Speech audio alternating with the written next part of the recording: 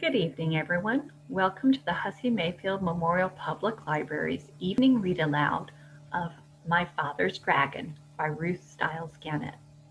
We're ready for chapter 3 this evening, which is called My Father Finds the Island.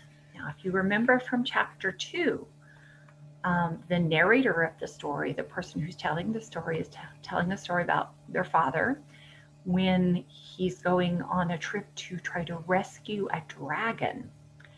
And at the end of chapter 2, he stows away, he hides on a boat that's leaving, that's heading for this island. Now here we go with chapter 3 to find out what happens next.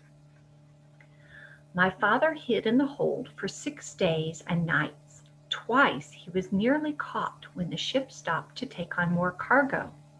But at last he heard a sailor say that the next port would be Cranberry and that they'd be unloading the wheat there. My father knew that the sailors would send him home if they caught him, so he looked in his knapsack, his backpack, and took out a rubber band and the empty grain bag with the label saying Cranberry. At the last moment, my father got inside the bag, knapsack and all, folded the top of the bag inside, and put the rubber band around the top. He didn't look just exactly like the other bags, but it was the best he could do. Soon the sailors came to unload. Now here's a picture. Can you tell which bag he's in?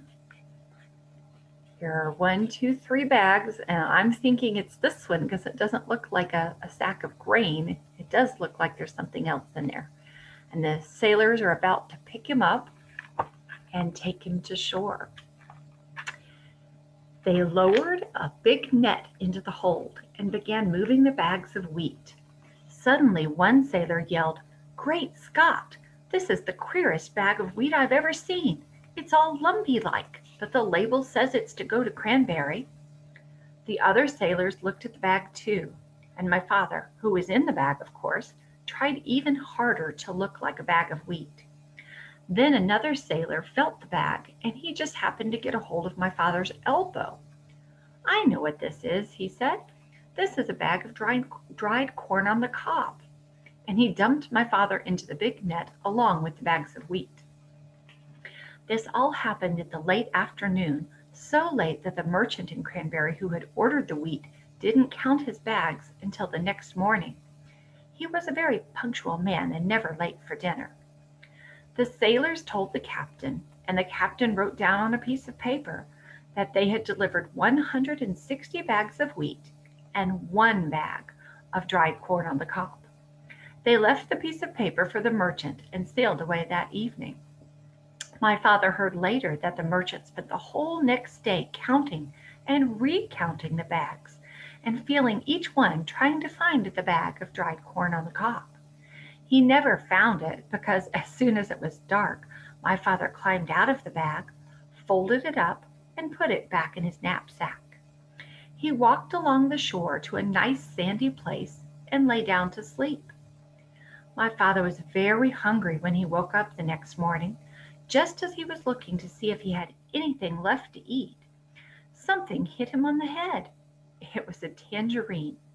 He had been sleeping right under a tree full of big fat tangerines. And then he remembered that this was the island of Tangerina.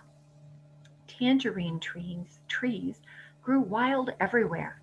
My father picked as many as he had room for, which was 31, and started off to find Wild Island. Here's a picture of him asleep under the tangerine tree. See, one of them fell and hit him on the head. He walked and walked along the shore, looking for the rocks that joined the 2 islands. He walked all day, and once he met a fisherman and asked him about Wild Island. The fisherman began to shake and couldn't talk for a long while. It scared him that much just thinking about it. Finally, he said, "Many people have tried to explore Wild Island, but not one has come back alive. We think they were eaten by the wild animals." This didn't bother my father. He kept walking and slept on the beach again that night. It was beautifully clear the next day, and way down the shore my father could see a long line of rocks leading out into the ocean, and way, way out at the end he could just see a tiny patch of green. He quickly ate 7 tangerines and started down the beach. It was almost dark when he came to the rocks, but there, way out in the ocean, was the patch of green. He sat down and rested a while, remembering that the cat had said, "If you can, go out to the island at night, because then the wild animals won't see you coming along the rocks, and you can hide when you get there." So my father picked 7 more tangerines, put on his black rubber boots, and waited for dark. It was a very black night, and my father could hardly see the rocks ahead of him. Sometimes they were quite high, and sometimes the waves almost covered them, and they were slippery and hard to walk on. Sometimes the rocks were far apart, and my father had to get a running start and leap from one to the next. After a while, he began to hear a rumbling noise. It grew louder and louder as he got nearer to the island.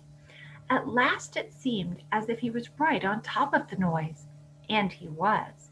He had jumped from a rock onto the back of a small whale who was fast asleep and cuddled up between 2 rocks. Here's a picture of the whale. Here are the rocks, and there's the whale, and there's his father.